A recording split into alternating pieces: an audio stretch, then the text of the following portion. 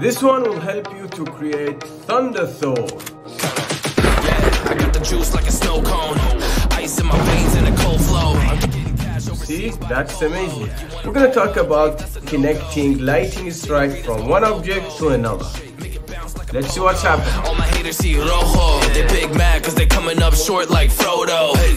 Activate the beast mode. I keep it hot, give your brain a heat stroke. You ain't a big shot, you some basic B-roll. The world is mine, like my name's Pacino. Hey, it's Nico, I guess I'm back. Catch me in the fast lane on the right track. Hi everyone, this is Nice and welcome to my channel. Okay, let's begin. You see, I always wanted to create this amazing lightning effect in Houdini, but I don't know, it was complicated to me. I don't know why, honestly. But yeah, lately we were working on this upcoming digital asset called foreach, and as you can see, this is amazing digital asset will give your work a magical excitement effect. As you can see, wow, of course this is under development, but the lightning effect was one component of this digital asset. So we had our research. So let's begin. I have this character from Miximo, and I retimed that using motion clip retime, and we have this cool jumping effect like Thor. And yeah, let's assume we have this animation. You can have any animation, and let's say we have a grid as a ground or mountain, anything. So we have this grid, as you can see, and we need a more segment in here, but actually let me rematch that. I want a randomization. So as you can see, this is random topology. That's amazing. Now the tricky part is here, how we can connect or create a lightning strike from any character or any object to the another one. So that's this is so tricky. There is many method to do that based on my research, and if you have any suggestion, any recommendation, leave me in the comment section. After all of us are learning here. So let me try something. Let's go with delete node. I wanna have delete node and I wanna select random point. So let's go to the random and yeah, adjust that. Let's begin with few point. As you can see, now we have this point, and let's go now iterate for each point. Let's create for each iteration point, and as you can see, we have this loop node in here, and let me make it dark. Gonna see the point better in here, and you see if I iterate, we have all the point. Now let's bring that in here, and let's create a distance from geometry node. This is, man, life-saving node, believe me.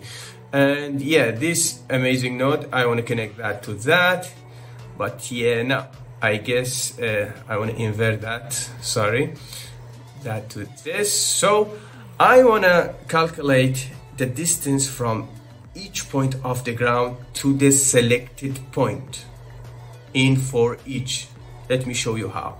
You see, we don't have any distance, so let me change that to the point, and boom, because we're dealing with the point, we're gonna change the mode to the point. So now we're gonna sort the point order based on distance attribute. You see, now if I sort that by attribute distance, boom, we have point order based on distance. That's amazing. So the first one always the nearest point.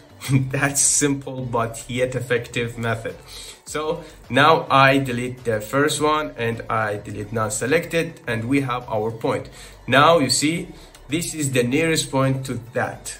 So now we can add a line between that, and boom, you see, this is with all point.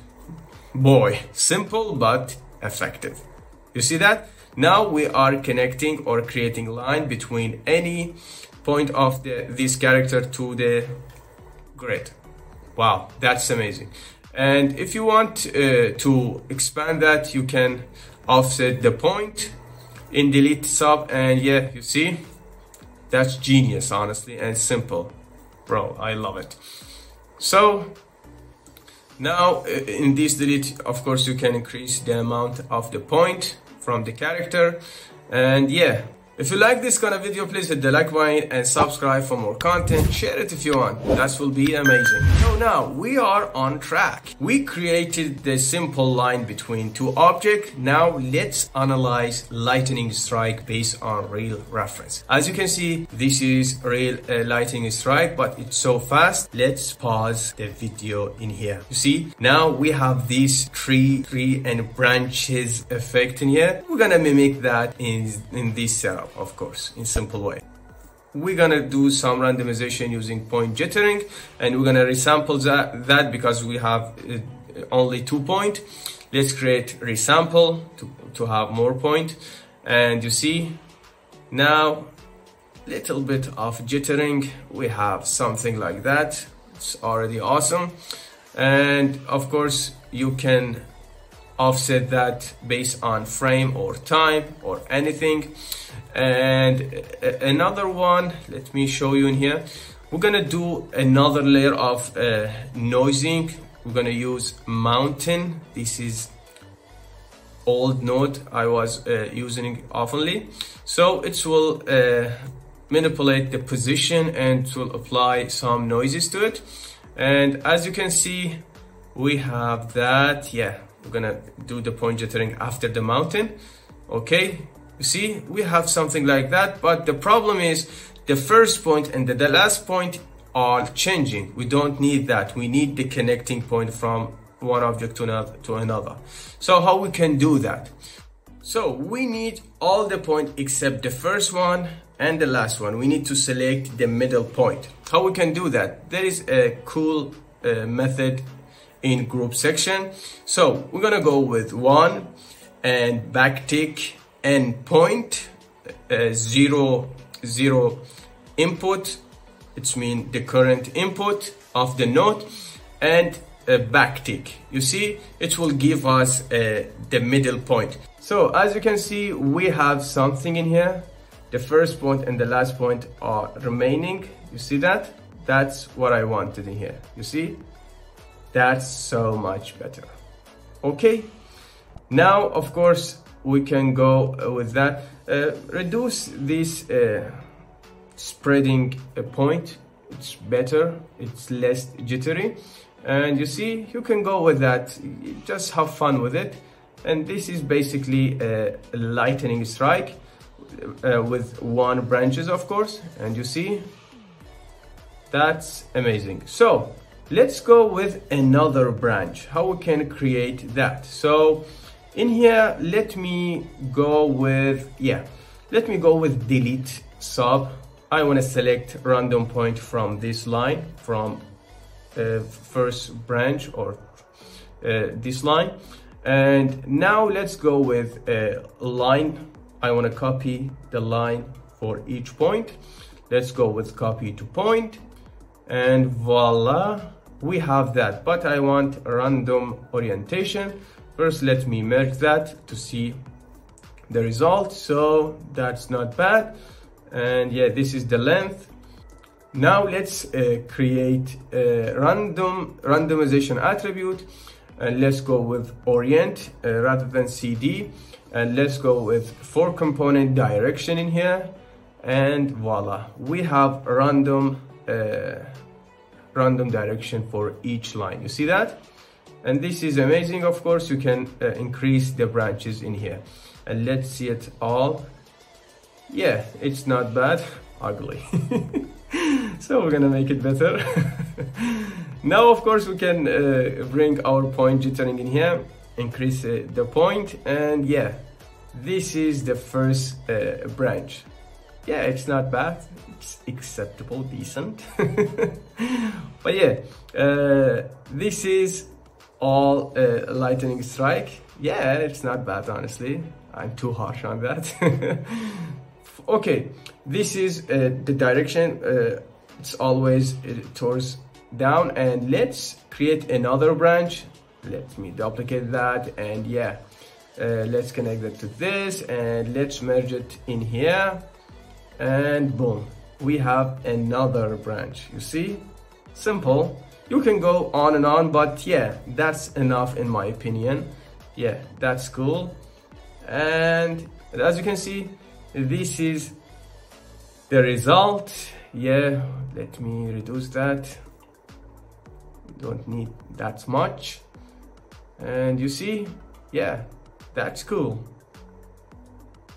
So what about the width, or if you want to give it a mesh, how you can do that? For example, you can go with attribute create for each branch. For example, give it a value, for example WD, as a name attribute, float, and give it a value, for example 1, or I don't know, any value. And in another branch, make it half, and the third branch, make it even half of that second branch, and you will have WD, or attribute with width information.